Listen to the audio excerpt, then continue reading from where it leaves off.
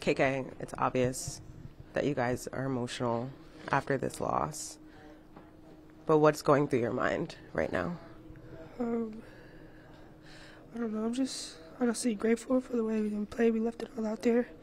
And just for me as a freshman to be put in this moment is forever something I'll be grateful for, but also just the opportunity that I got to play with Aaliyah and Nika there last year.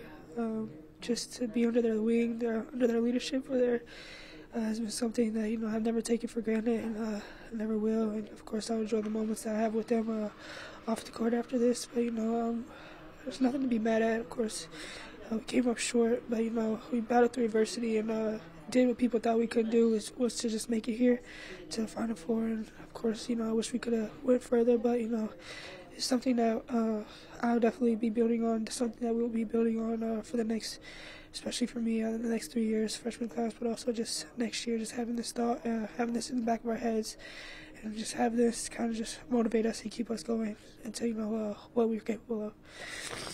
KK, you played a really great game today. What was going through your mind going into your first Final Four game, and how do you think you performed today? I think I did good. Of course, some things that I probably could have did better on, but just overall, just went out there with the mindset of be confident, be resilient, and just go out there and leave everything out there.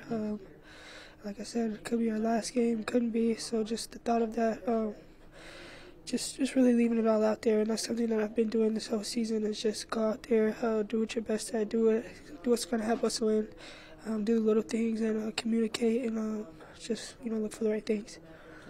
This game went down to the wire. Obviously, that huge offensive foul call on Aaliyah. What were your thoughts on that call? Just no thoughts. I mean, you can tell by the crowd's reaction, our crowds.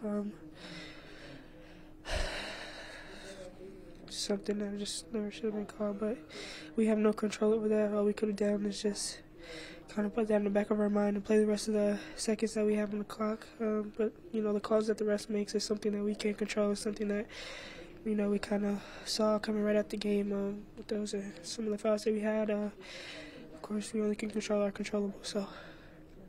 Thank you so much, KK. Thank you.